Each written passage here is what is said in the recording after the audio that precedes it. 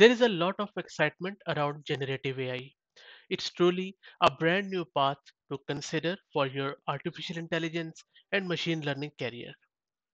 In this video, I'm going to introduce you to four free fabulous courses from Google, which you can take today to get up to speed to this generative AI and machine learning. The first course in this series is an introduction to generative AI, and this is a micro learning course. It covers a lot of generative AI application from Google, its basic definitions, and it will get you up to speed around generative AI fairly quickly. Once you are done with this course, then you can move to the course about large language model.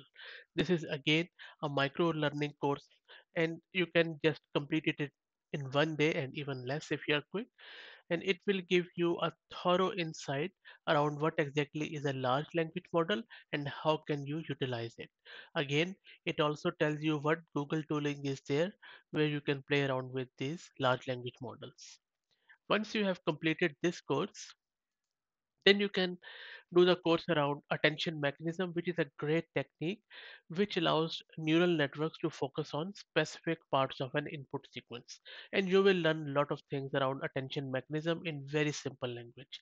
And once you are done with this course, you can move on to the transformer models and Bert model, which is basically a bidirectional encoder transformer, and you will learn about the main components of this architecture or transformer architecture in specific.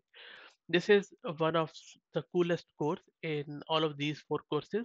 So I would highly recommend that if you are just starting out in artificial intelligence or generative AI, then start from the first course around this introduction to Gen AI, then move to LLMs or large language models, and then go to these two bit advanced courses around attention mechanism and then transformer model.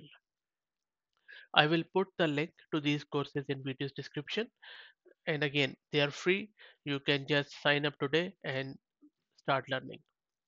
I hope that this was useful. If you have any feedback, please put it in the comment section. Thank you.